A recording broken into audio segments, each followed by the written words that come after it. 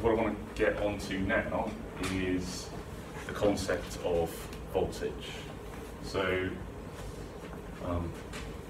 voltage is a trickier concept, I think, than electric current. It's, I think, more difficult to get a picture in your head of what it actually is. Whereas I think electric current, it's a bit easier to think of it as a flow rate, and it works quite nicely with this analogy of water, flow rate of water.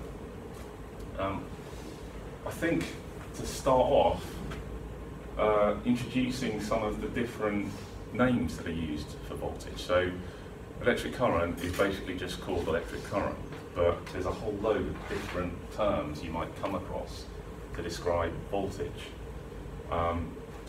There's potential difference, electromotive force, bias, tension, electrical pressure. So these are all terms you might come across that mean voltage. And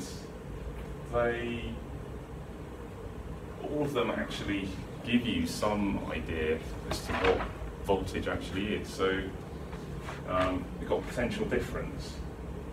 So that's really useful, because a nice way of thinking about voltage is as a potential of something to happen. And it's a difference, it has to be a difference between 2 points, so voltage only has meaning between 2 points. So it's kind of telling you there's this difference in this thing called potential between two different points. Then there's electromotive force.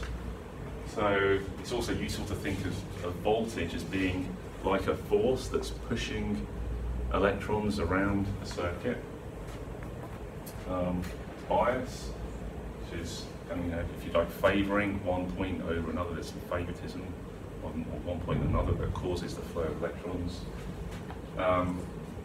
It's tension as well, which again is like a bit like a sort of idea of pressure, and then electrical pressure, again going back to this idea of there being like this pressure pushing electrons around a circuit.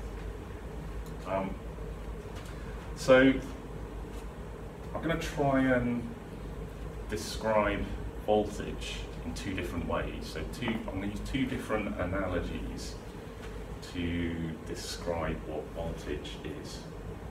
So first off, let's think about some charges. So some electrical charges. So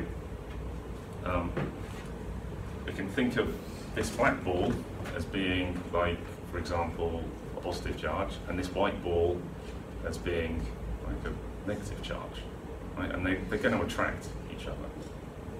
So I'm going to represent the forces between them with this spring. So this is like a force that's pulling them together, and this spring is fully contracted. So let's just imagine now that this position is these 2 charges getting as close as they can to each other. Right, so these 2 charges are as close as they can to each other. They can't get any closer. So the charges are they're in some equilibrium now. We can't get any energy out of them. Right, they've got as close as they're going to get to each other. What we can do is we can put some energy in and separate them. So you put some energy in, and you have to exert a force to push them apart. And exerting a force over some particular distance, that takes energy, right? And the more distance that you put in to separate them, the more energy you have to put in. So let's imagine we've now put in some energy to separate these charges. So these now have some potential energy, right? Some energy can be released. So there's some way when we release this charge moving towards this one that some energy can then be dissipated. But the concept is slightly different to potential energy, exactly because we could have any number of charges and pull them a certain distance apart. And the idea of electrical potential is it's it's like the distance that you've pulled these charges apart, whereas the potential energy is the sum of the product of the distance that you pulled it and the amount of charge that you've then pulled. So that's the total energy that you've got. So we want to know like the energy that can be released per unit charge. So that's like the distance that we've pulled the charges apart. The energy that we've had to put in to separate the charges, which is the energy that can be released per unit charge as we allow them to come back together.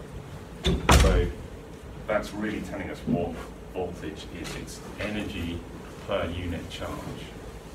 So in something like a battery, we're not physically pushing charges apart, but the equivalent is done chemically. So in a battery, there's some chemical potential that is doing the equivalent of pulling these charges apart and giving a certain amount of energy that can be released per unit charge. So the strict definition of voltage is the work done, or the energy that can be released to move a unit of charge from point A to point B. So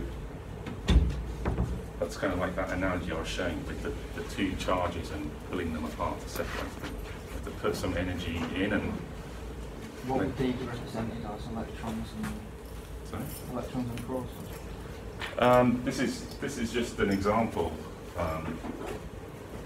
to demonstrate it. So we can just imagine a positive charge and a negative charge. It can be whatever you want it to be. So yeah, a proton could be a positive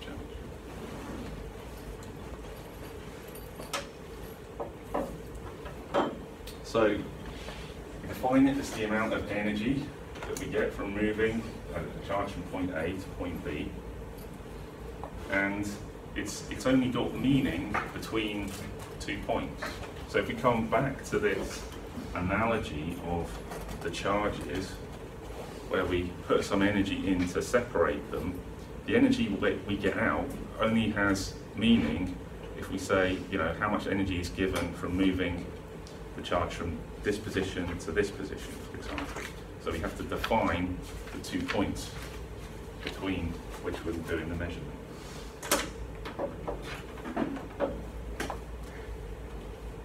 So it's got units of volts, which breaks down into more fundamental units of joules per coulomb. So 1 volt is 1 joule per coulomb. So that means each coulomb of charge can dissipate 1 joule of energy, 1 joule per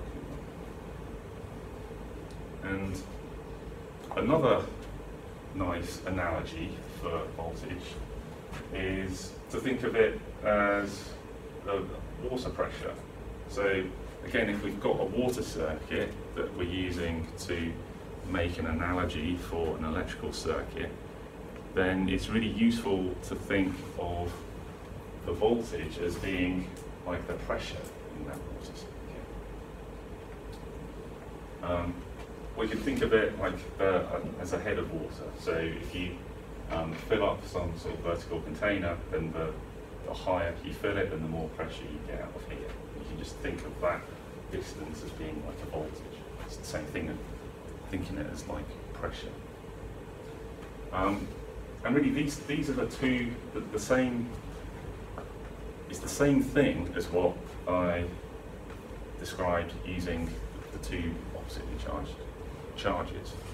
Like if we think of the water as being like the charges that are moving around a circuit, then the pressure that we've got in that circuit dictates how much energy we can get out per unit water, right? So if we've got a water circuit with water flowing around it, then the amount of energy we can get from, say, each litre of water, if we were trying to get it to turn some turbine or something, that's dictated by the pressure of the water.